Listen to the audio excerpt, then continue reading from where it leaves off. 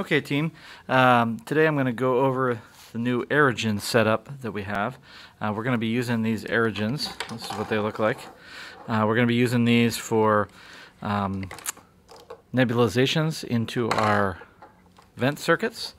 So if we have a patient that needs to be on continuous nebs or even just an intermittent neb, while on our ventilator, we can use these Aerogen setups. This is also the same setup we would use for inhaled ventilator.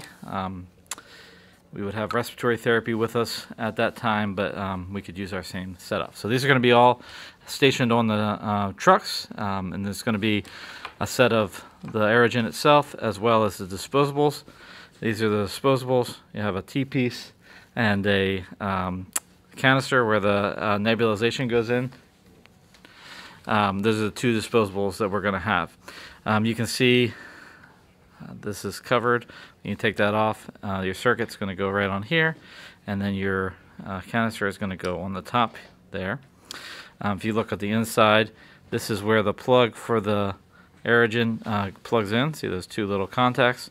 And then this position here is where you would add the medication right there, or where you would screw on the ventilator setup. All right.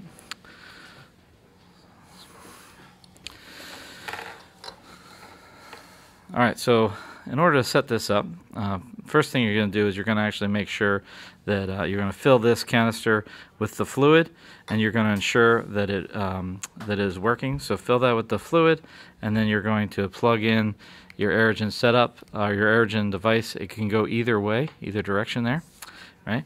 And then your Aerogen here just needs to get connected to a power source. So these Aerogens we have are USB powered. They do also come with an AC adapter, so it could be plugged into a wall. But the reason we got these USBs is so that we could actually plug them into our ventilators. And you'll see that our ventilators have a USB port here. Some of our ventilators, we have a little USB stick in there, memory, so we can take screenshots. If that's the case, you can just take it out and then plug your Aerogen setup into that device. That should then power the device. Then what you're going to do is you're just going to turn on your Aerogen by clicking the button once, and you're going to make sure that you see nebulization. Hold it upright like this, and then make sure you see nebulization coming out there to make sure that all is working correctly. All right. I'm going to turn the ventilator on because the Aerogen won't power up unless the vent is on. So now that the vent is on, you press this once and you see how it gives you a light on the 30-minute timer. That means this is going to be nebulized for 30 minutes before it turns off. All right, so now this will be placed on this T-piece, and you're ready to hook this into your vent circuit. So the way that we're going to hook these into our vent circuit here, here we have the inspiratory side of our circuit setup and the expiratory side. We've already got an expiratory valve on here. So the first thing we're going to do is we're going to put a filter on our inspiratory limb. All right, and the reason we put these, we're going to put this nebulization here at the vent side, is to keep it nice and stable, so you don't have to worry about it spilling over or anything like that if you had it connected closer to the patient.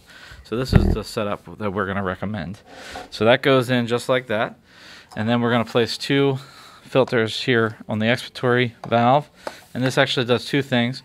One, it creates a even platform, so we'll be able to hook up our coax circuit. And the second thing it does is it actually protects the ventilator. Sometimes with this Aerogen setup, you can actually get medication that comes all the way through the circuit back to the ventilator, and sometimes it'll actually make this first filter wet. So we want to put two in there to protect the ventilator. Now that that's set up, now we're going to hook up our circuit right on the end there, right? And we're going to plug in our vent just as we normally would.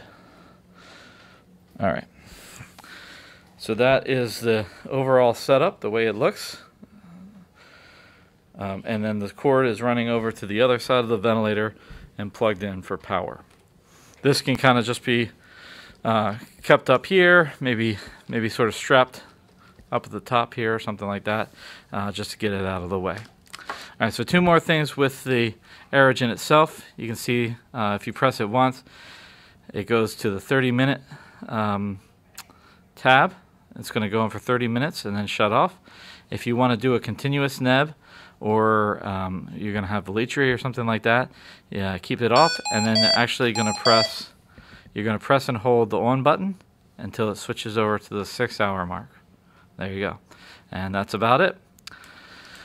Pretty simple setup. If you have any questions, let me know.